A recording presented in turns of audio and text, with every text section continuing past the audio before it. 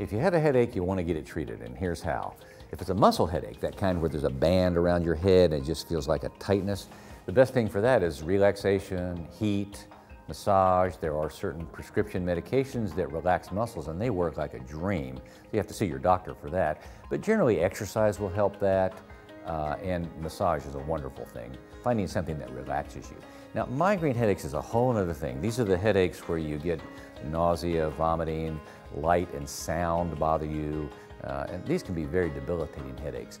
I tell my patients that the sooner you get treatment for a migraine headache, the sooner you can prevent it from growing into a full-blown migraine. I tell them to take a combination of 3 things over the counter. Get some either ibuprofen or naproxen, that's an anti-inflammatory, a dose of caffeine, like a cup of coffee or a glass of iced tea, and some acetaminophen, Tylenol. Do all those 3 at the early beginnings of the headache and maybe repeat that in about 4 hours. Sounds like a lot of medicine, but it's not.